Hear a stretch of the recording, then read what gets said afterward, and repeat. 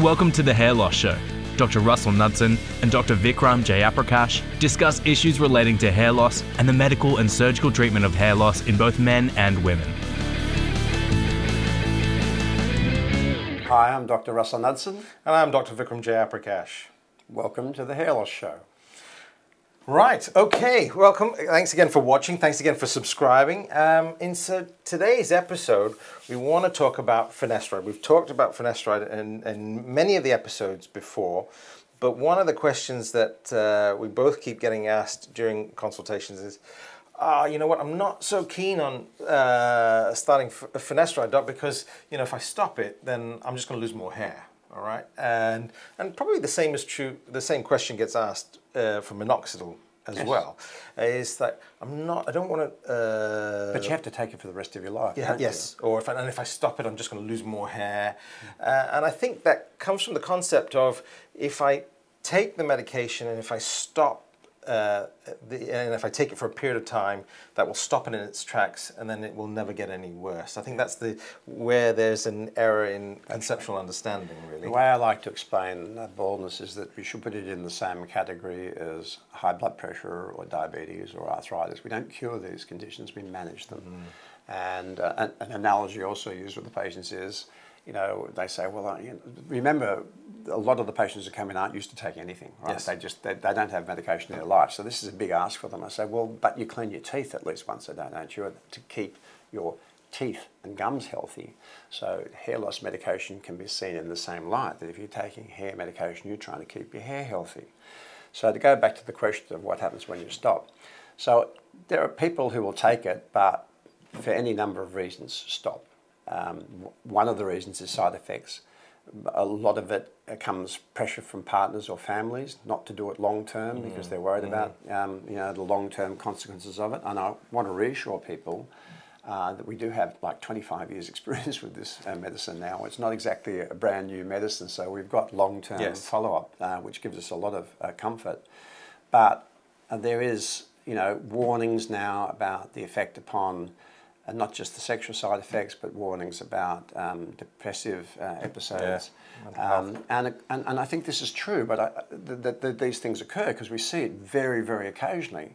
But I think that there are people that are susceptible to it and there are people that are not. Yes. But the short answer is, if you stop finasteride, you're going to lose hair, and you're going to lose it within 6 months. In the original trial, which they did for a year to start with, if you got a result and you were improved and you stopped it, you deteriorated within 6 months. It has a long duration of effect in the skin.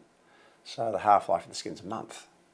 So I tell patients, you can take a month off, you can take 2 months off. If you're trying to get your partner pregnant, you can take a break from it. You're not going to do any harm. But if you're off for 6 months or you're off for 12 months, you're going to lose hair, and it may not come back even if you go back on the medicine, because we need to remind you that as the hairs deteriorate, there's a window of opportunity as they start to deteriorate in length and width and colour where you can turn them around.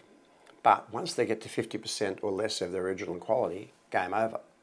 So when we started with finasteride back in the late 1990s, I kind of hoped that if we had people on it for 5 years or 10 years and then they, for whatever reason, decided to stop, that they would maintain that 5 or 10 year benefit. In other words, they would be 5 or 10 years less bald than they were, but yes, balding would start again, but they'd maintain the benefit. That does not turn out to be true.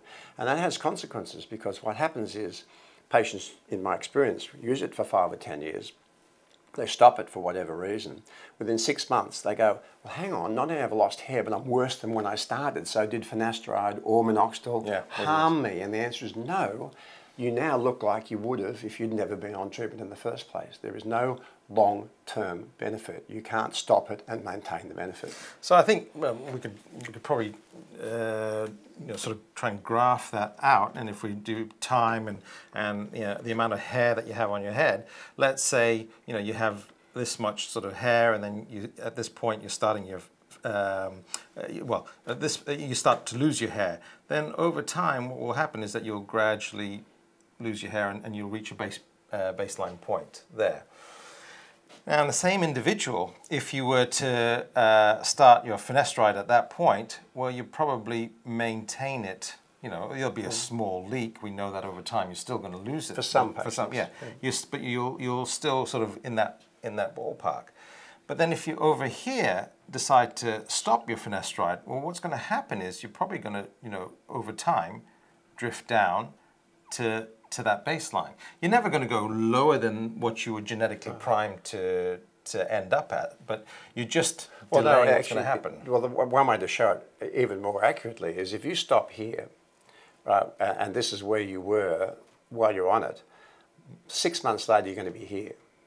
Yeah, right. Yes. As if you'd never had it in the first place. That's what's going to happen. And then you will drift, as you would have normally. But, you know, it's worse than when you started, and it'll be a lot worse than when you started. It's not the drug that did that to you, yes, it's nature. Nature, yes, the genetics of the whole thing. So, yeah, so I think the important point, the take home is that it has to be a long-term, you know, for some people it's a long-term decision, but the goal of it is maintaining your hair as much as possible. It is not a cure for baldness. Plus, remember also, there are patients that I call premature balding. They're the people that tell me if they're 40, and it wouldn't matter to them, but now they're 25, it does. So I'm going, well, let's just hang on to your hair until you're 40, but when you stop, expect it to go away pretty quickly. But if you're cool, if you're happy about that, then there's no harm done. Yeah. Cool. So that's also true for minoxidil. Yes. It's not just a finasteride story. Yes, unfortunately, we don't have a cure.